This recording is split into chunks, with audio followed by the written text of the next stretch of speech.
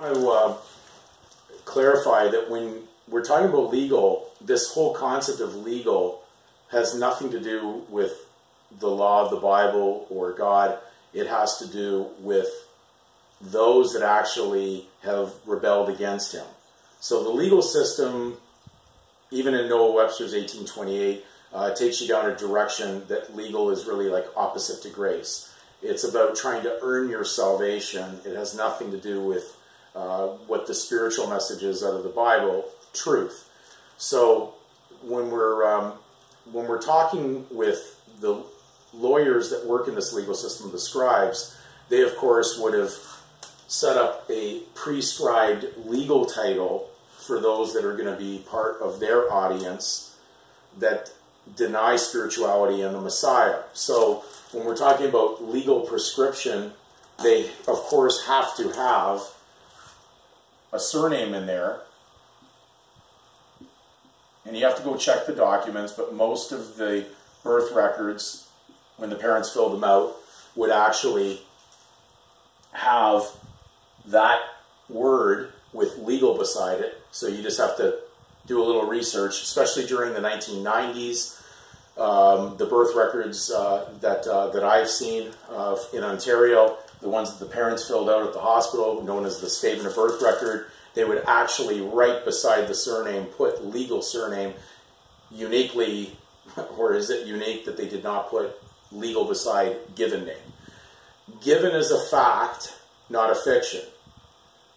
The surname is a grant, and be careful what you take for granted, because it comes with something that's a debt. So in order for them to run a concept that denies grace, forgiveness, cancellation of debt, they operate something that would be something prior to the greatest event, which was the execution of God's will when Christ was executed, which canceled the debt according to Colossians 2, 13 to 15. So of course they're going to run a before Christ certificate, a BC, represents you're carrying as a surety, you're going to act as a surety for legal debt. So you're carrying the bond and you're the surety for it. And of course they have to get you to be induced to carry the bond, to be the holder of it, so that you basically act as the surety for that. Therefore, the legal prescription that they start off with leads to, of course, the BC, which is this little certificate that you're holding, which is the drug, which leads to the money, and the money is the drug. So the mammon comes about and is advanced only through the use of this. So once we get this into our minds, we'll understand that the scribes prescribe a title for the purposes of legal, which being the opposite to grace, works into their advantage. Now when we look at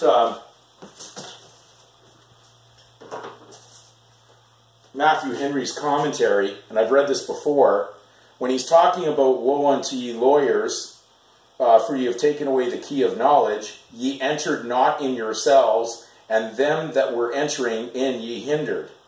Interestingly, there are other quotes of this in other versions that actually say woe unto ye scribes, because they're scribing the law. The legal or the lawyers are the ones scribing all this, so they're the ones doing the prescription or the prescribing of a name so that you would actually be induced to use it and then basically be crossing the line on something that was not yours, but it operates within their system. So the lawyers basically were quite well described by Matthew Henry because they control this debtor name, the surname, and it says they must expect no other than to be reckoned with as the fillers up of the measure of persecution.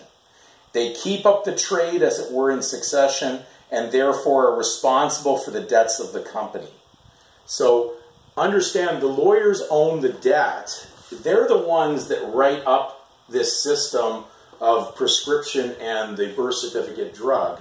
So they're responsible for this debtor company that they've actually put in place for the purpose of working opposite to what Christ came to do. So the lawyers are not called the devil's advocates just by chance. They advocate your right to actually surety your own sin. and so your own debt. And that's why the system operates as it is. Now, certainly God's people, if they're going to come out, it would lead to the cancellation of this certificate because they shouldn't be carrying it. And in fact, in all the research I ever found on anything to do in the Roman civil law on certificate history, the only one I could find was a certificate of libelli, which was carried by those who had denied Jesus Christ, who were once believers, and now had made sacrifices to the Roman gods or Caesar. So certainly does not have a good feel about it. And because the certificate is representing debt, you're actually walking with something that denies the whole concept of the forgiveness and the grace that Christ brought. So if you're there with this certificate and you're using it, then you're on the opposite side. And certainly we can't get salvation through working contrary to what the scriptures state and what the charter for all believers are, which is the Bible. You're working under another charter written by these lawyers who have written up a corporate charter that works contrary to truth.